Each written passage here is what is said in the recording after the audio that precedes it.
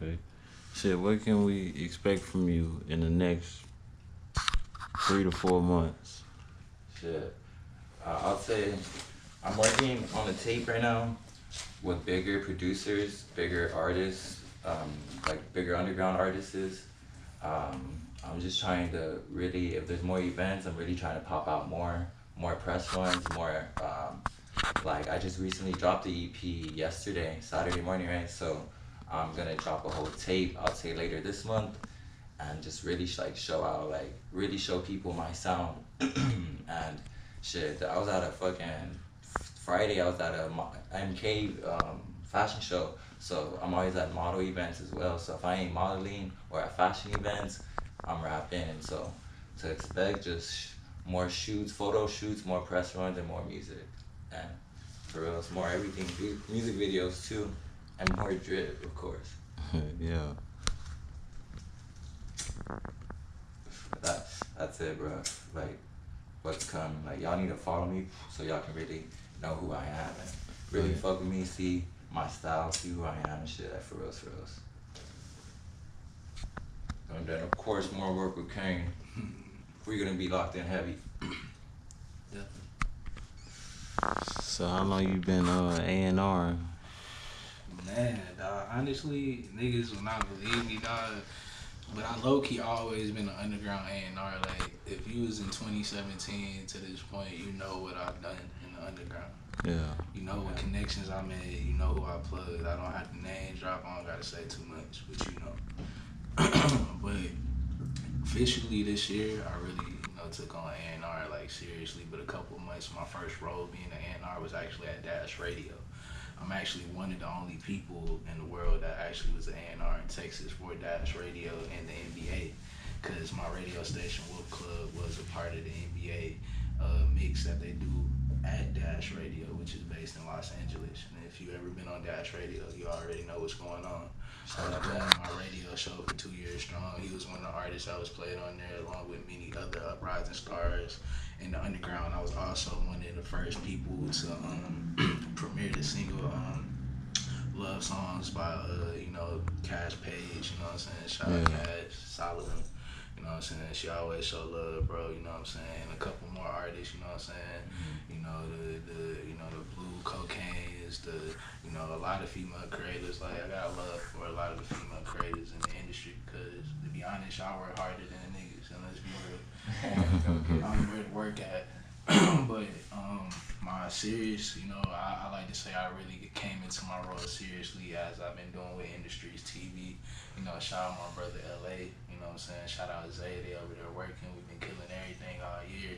That's probably the most serious A&R role I had, as well as being an A&R and marketing rep for, the Great Official Loud and, Loud Fest. You know what I'm saying? That's here in Texas, you know what I'm saying? Coming up, right? And if you ain't meant to go sign up, go check that link in my bio, you know what I'm saying? Go get them submissions. Don't do it before it's too late. If you saw Loud Fest last year, you know what's going on, man. There's great talent over there. Look, Flip, Zero, a lot of pioneers that's really playing a part in legendary status in Texas. They out there. So, man, go tap in. But I've only been doing this A&R for a year. Okay. And there's a lot of people been doing this shit their whole life and been doing what I've been doing. And I'm just thankful and humble that I've been playing the right parts and position to be able to role play, like, you know what I'm saying, we running audibles in football or something, I'm just glad to be in the right position, and that's pretty much where I'm coming from. Definitely, man. That's just, I can't wait for Law Fest too, bro. They still haven't added the date to it, but shit should be. No, it's a December. It's in December, but a lot of people have been going it ahead of time. That way they get their spots in, because y'all understand, it's people putting in submissions every day, 500 to 1,000. So you just think about that. The longer you wait to put in your submissions, that's less of a chance you gotta get them picked. But the blessing about Live is you get plugged with all this media. Yeah. It's like 10K worth of media for you and your brands just to get exposure and out there. So even if you don't perform, you crazy if you don't come just to network. Or show out. Show out in general and support. I don't know about you, but $25, and that's just the lowest, possible submission for about almost 10K worth of media, yeah, I'm gonna put that $25 submission in. I need that ticket. Me and the whole team, I'm finna just go ahead and buy the ticket, Yeah. But yeah. I got mine already. Yeah. You know what I'm saying? Man, you're not the only one. What you waiting on? Yeah. So shit, would you have any advice for anybody that would want to be an A&R? Find what artists work for you. Basically, find what artists work for you. That way you can push them to these brands and, network them in the spots you're trying to get in. That way they'll be able to, be more established and get you faster to the places that you're trying to get. Cause let's be real, you know what I'm saying? That, like they say, you always one person away from the person you're trying to meet that could possibly change your life. So why would you play with that? You know what I'm saying? Go find you some young artists or whatever artists work for you, R&B, techno, I don't care what the genre is. Find your sound in your lane and work your move. Don't wait, you know what I'm saying? Make sure all your paperwork and shit is legal, you know what I'm saying? Don't just be going out there going to go get people and have them out here crazy. Nah, do your research and know what you're looking for, and get some experience with the game, take some resumes and do a couple, protege tips and, intern a little bit for a few people to get a couple things under your belt and experiences. So when you're pitching yourself to go work at certain labels and stuff, they're more willing to want to take you in as an A&R or even plug you into those situations so that you can be official A&R. Because I'm going to tell you, like somebody told me before I came an official A&R, you're not an A&R until you wear a real label. And that's facts. Or working with a real label in some type of way. It could be indie, it could be mainstream, but you gotta be working with a real label. That's the only way you really A&R. But yeah, man.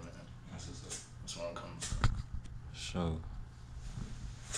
And besides that, don't let nobody tell you can't do it.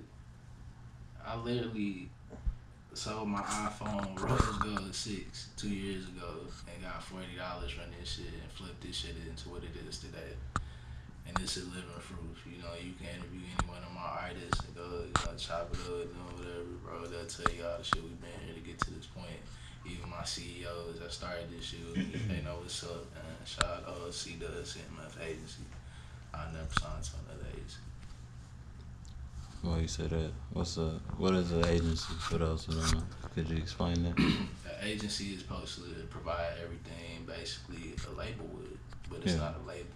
From your media needs to, your distribution to, getting the artistry right, with, making up an artist and branding, if anywhere from, photo shoots to clothing and looks, because imagery is very important in this industry that we're in, that look everybody talks about all the time. Sure. But also make sure, your ducks in a row, do not hesitate on, opportunities, especially with an agency, always network and build and form your whole, thing around the right people, whether it's a good photographer, good graphic designers, basically everything a label is supposed to have. That is pretty much what an agency has, but an agency also does most of your booking.